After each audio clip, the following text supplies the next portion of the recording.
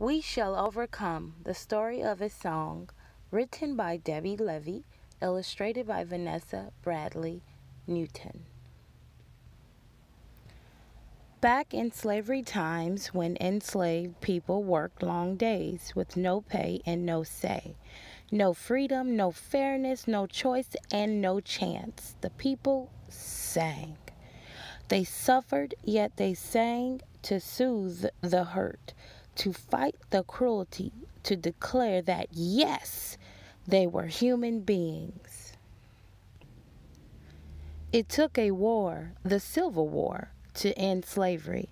But even after, white people treated black people as less than fully human, excluding them, ignoring them, blaming them, even attacking them, all because of the color of their skin. Black people were no longer slaves, it was true, but they were not truly free. Still, they believed things would get better. Still, they sang. It wasn't easy to believe. It wasn't easy when white people shut out African Americans from good jobs and good pay. Schools and libraries and neighborhoods, restaurants and hotels and bathrooms, train cars and bus seats, playgrounds and parks. But black Americans and some white Americans did believe they could overcome the unfairness, hate, and violence.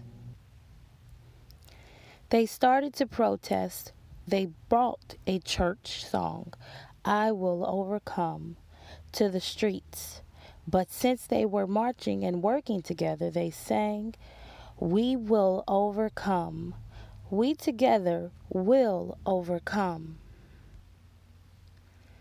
From the streets, the song reached the ears of city people, country people, followers, and leaders.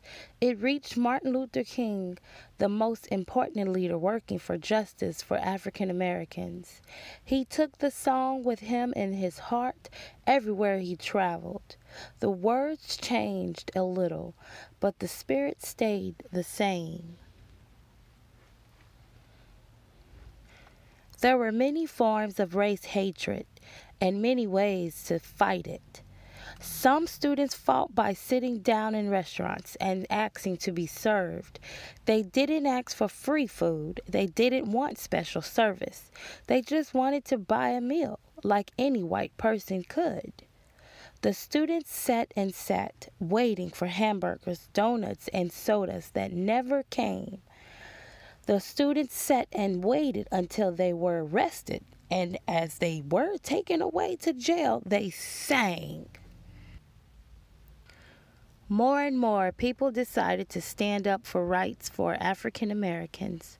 One small group, the Freedom Singers, traveled 50,000 miles in 9 months to living rooms, concert halls, elementary schools, jails, high schools, and rallies, bringing "We Shall Overcome" to people in 40 states, inspiring them to believe that change was coming.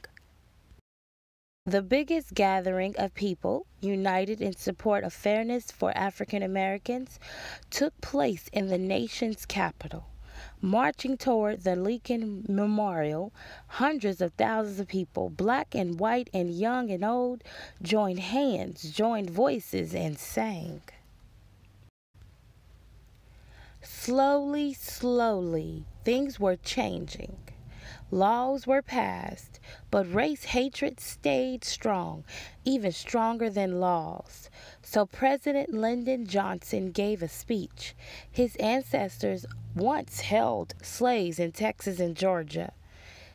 But President Johnson looked out at the millions of people watching him on television, spoke of equal rights, human rights, and voting rights for African Americans, and recited the words of the song.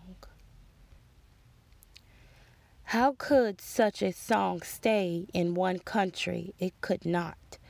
"We Shall Overcome" sailed across the oceans to other countries where people faced injustice.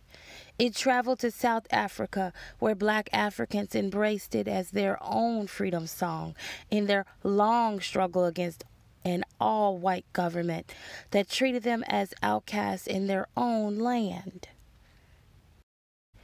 The song traveled to India, East Germany, South Korea, Czechoslovakia, Bangladesh, China, the Middle East, South America, wherever people worked for a better life.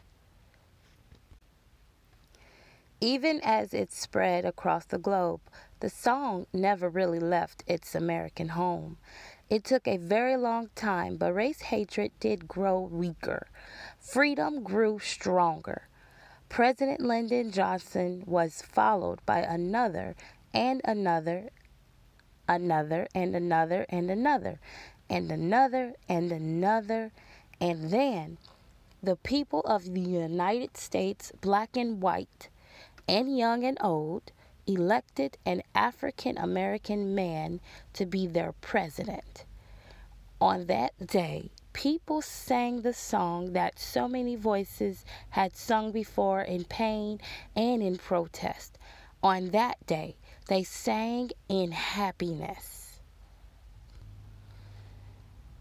Today, people still struggle against hatred and for freedom, against poverty and for fairness, against despair and for hope.